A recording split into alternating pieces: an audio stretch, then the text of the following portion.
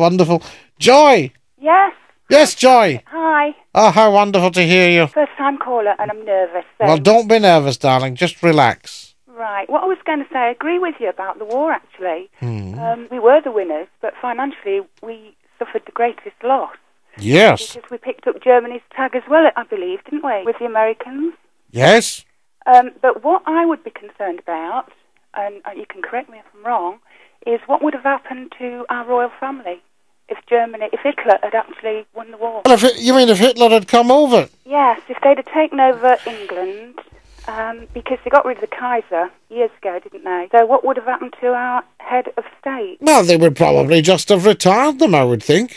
Oh, that would have been very sad, wouldn't it? Because I'm a royalist.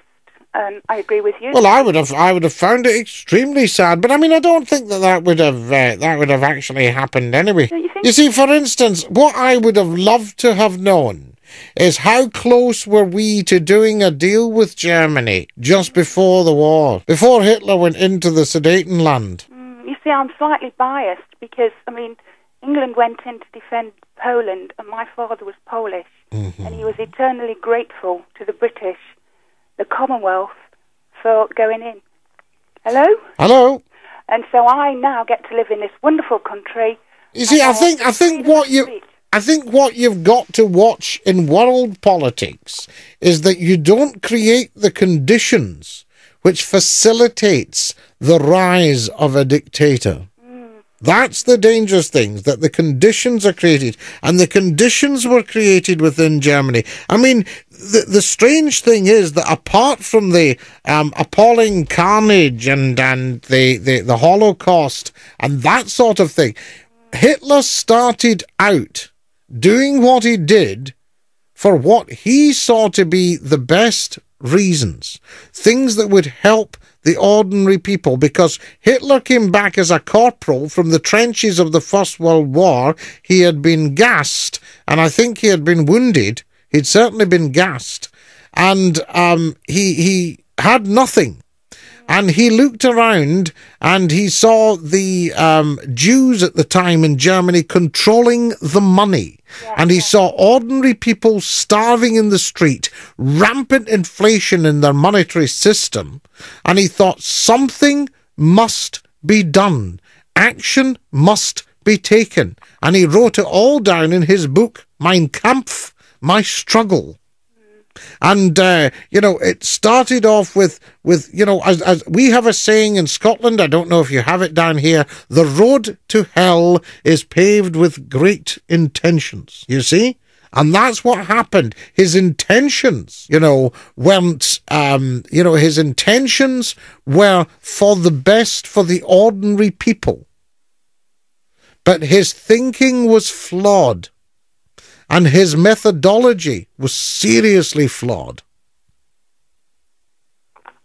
Yeah? Yes, I agree with you. And that's what had happened. But Hitler was only allowed to rise to power because the conditions had been created within his country. Yeah. Yes? And in actual fact, the West, Allied powers also had a hand in that because of the way things were carved up after the First World War. 1919, the League of Nations. But the League of Nations, very well meaning, weren't strong enough to stop the rise of Hitler, you see? And can I just say, I do think we should remember the people that died, but so that we don't do it again. So it serves as a bit of history because of the tragedies that can be created. Yeah, but maybe it's time to cut that loose, because as somebody said, it's the pride that sometimes creates this. Well, yes, I can see that. Maybe it's time just to chill out and wear our leather jackets and put our feet up and watch videos, and go into, be cool Britannia. I don't think we can be, can we? No, I don't think so, because I think it's so deep-seated within our British spirit. Yeah.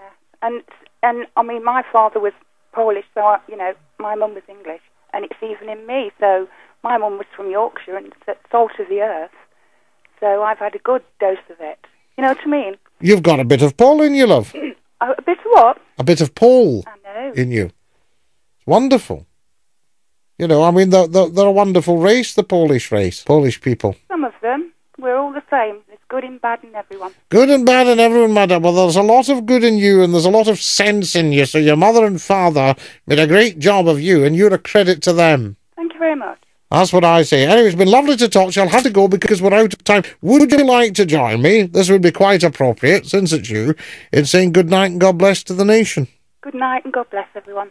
Good night, God bless, darling. Bye. Hey, dinky-doo. Dinky-doo. Dinky-doo.